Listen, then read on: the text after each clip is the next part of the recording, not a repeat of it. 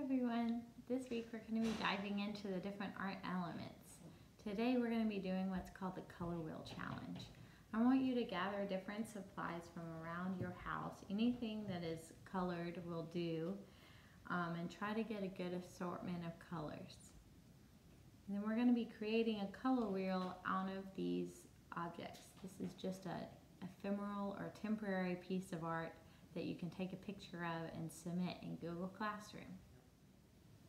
Okay, so we're going to start off with red, and then don't forget your tertiary colors. So red, orange, orange, yellow, orange,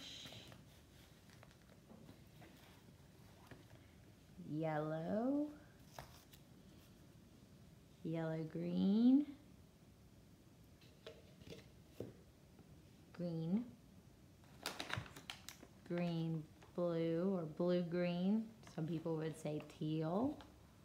Most people would say teal. Blue, blue, violet, red, violet. Rearrange it to make a nice complete circle. And when you got something that looks like this, snap a picture and submit it in Google Classroom. Make sure you press submit